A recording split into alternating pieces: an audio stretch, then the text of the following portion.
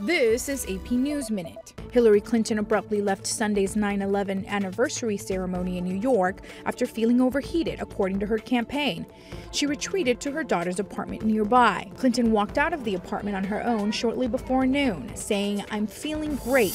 Relatives and loved ones of the 9/11 victims convened on Sunday to mark the 15th anniversary of the terror attacks. Ceremonies were held on Ground Zero, the Flight 93 National Memorial in Shanksville, Pennsylvania, and the Pentagon, where President Barack Obama spoke.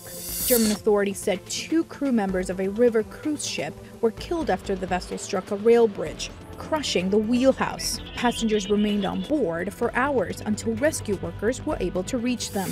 Pilgrims braved scorching temperatures to climb Mount Arafat on Sunday, the pinnacle of the 5-day hajj pilgrimage. All Muslims are required to participate in the pilgrimage at least once in their lifetime. Vanessa Alvarez, The Associated Press with AP News Minute.